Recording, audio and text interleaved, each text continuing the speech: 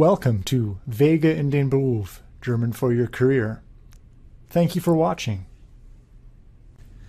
This presentation will introduce you to German infinitive verb forms and the present tense conjugation pattern of German verbs. By the end of this presentation, you will have learned about the infinitive verb form in German and the basic conjugation pattern for German verbs. In addition, you will have learned about variations on this conjugation pattern for verbs with roots ending in D and T and verbs with roots ending in Z, S, or St. There are also some irregular verbs that occur frequently, sein und haben, and we will take a look at these conjugation patterns as well. Finally, we will apply what you have learned to complete the associated online course activity. Let's get started. There are two components to the full infinitive construction in English, the particle to, which precedes the verb, and the verb itself.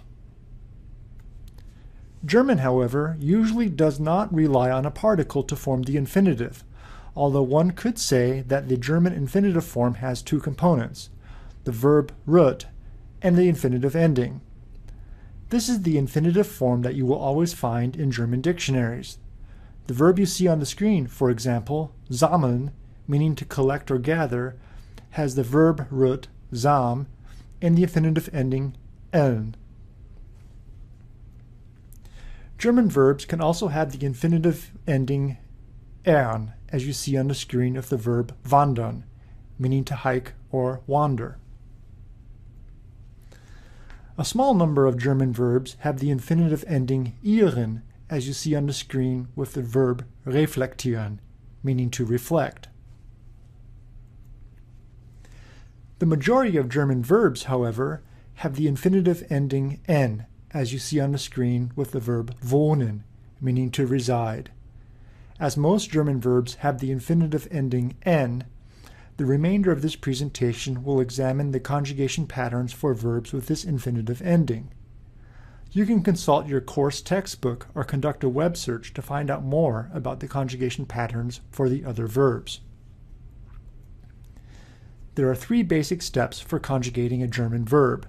The first step simply requires you to have a verb in the infinitive form. In the second step, you isolate the verb stem by removing the infinitive ending. For the verb you see on the screen, this means you drop off the infinitive ending n, leaving you with the verb stem wohn.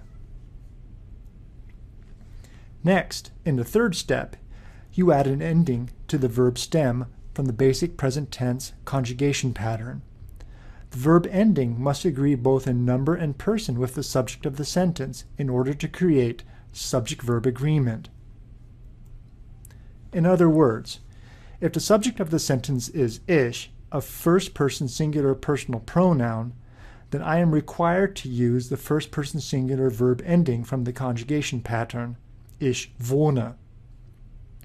This method of combining endings to the root of a verb according to the subject of the sentence is valid throughout the conjugation pattern. Du wohnst, sie es wohnt, wir wohnen, ihr wohnt, sie wohnen. There are, however, some exceptions to this conjugation pattern. For verbs with a root ending in D or T, such as the verb finden, meaning to find, the conjugation pattern for the second and third person singular, as well as for the second person plural, inserts an extra E between the verb root and ending. This makes sense if you think about it, as without this extra vowel, the resulting three consonants would be very difficult to pronounce. Instead, what we have with the addition of the extra E is a very pronounceable verb conjugation pattern.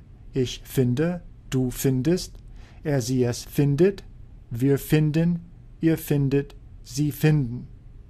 Likewise, for verbs ending in Z, S, or St, the basic conjugation pattern is slightly modified in order to make the verbs more pronounceable. In the example you see on the screen, the verb heißen, to be called, has a root ending in St. In this case, the S in the second person singular ending st is dropped. This pattern results in the second and third person singular and the second person plural verb forms looking alike. Ich heiße, du heißt, sie es heißt, wir heißen, ihr heißt, sie heißen. Finally, there are some verbs that are used very frequently and are irregular. These conjugation patterns simply need to be memorized. The conjugation pattern for the first verb, sein, or to be, is Ich bin, du bist, sie es ist, wir sind, ihr seid, sie sind.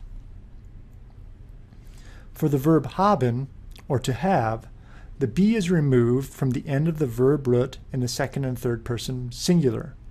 Ich habe, du hast, sie es hat, wir haben, ihr habt, sie haben.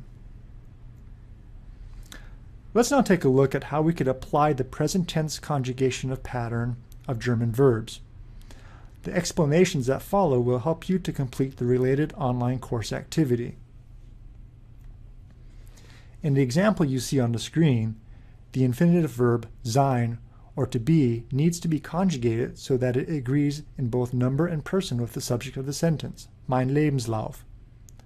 Closer examination of the noun Lebenslauf reveals that it is the singular and not the plural form of the noun. Furthermore, I am not the Lebenslauf, and neither am I talking directly to it, meaning that the subject of the sentence cannot be in the first or second person.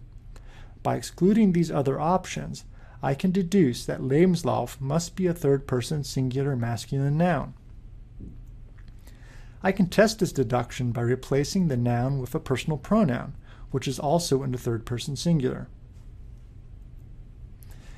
Now that I have determined that the subject of the sentence is in the third-person singular, I take the infinitive of the irregular verb sein and look for the matching third-person singular form in the conjugation pattern. I then take this form, ist, and drop it into the sentence.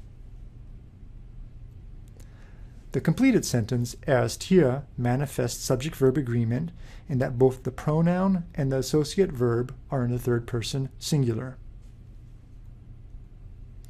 We can also do the same procedure with the infinitive of a regular verb, wohnen, or to live. We take the infinitive form, drop off the ending, add the ending for the third person singular from the basic conjugation pattern, and drop this form, wohnt, into the sentence. The completed sentence, wohnt hier, manifests subject-verb agreement in that both the pronoun and the associated verb are in the third person singular.